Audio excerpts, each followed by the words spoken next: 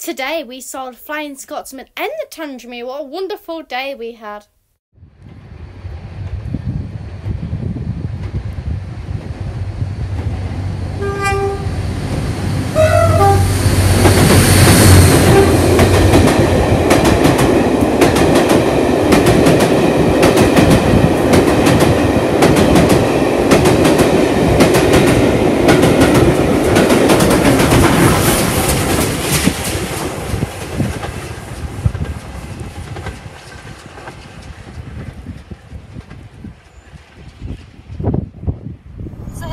Going off to get the Flying Scotsman.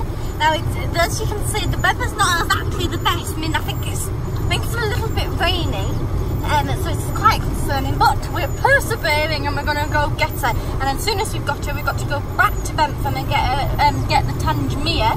And all between all these trains, I've got to pull all my Christmas decorations. So I've got quite a lot on today. I've got my tree up, but I haven't got the decorations up, and I'm quite itching to do that, but I'm also quite itching to see the train, so we're going to have to try and get them all done in one day. So here we go.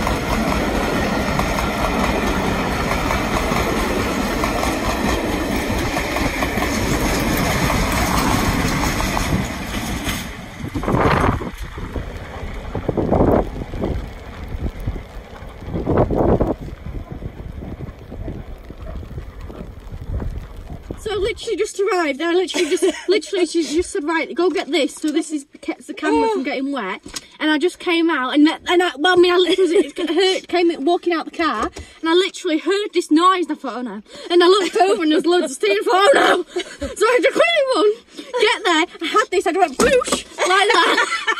Hit the man on the head, knocked him on the track. Well, then the man, so I went and filmed it coming past, and then I had the man that I hit just come up to me and says, "This is yours." I was like, thanks. so Did you really hit him, did you? I don't know. You didn't. I was focusing on getting this train. And I was just like, whoa. She's never early, ever. There's never been a train that's been early. Never early. And we, oh God, that was so close. Right, Tangmere now. So this beats my, setting off early thing. We literally just had our dinner and then went. And then finished it off with the Tangmere.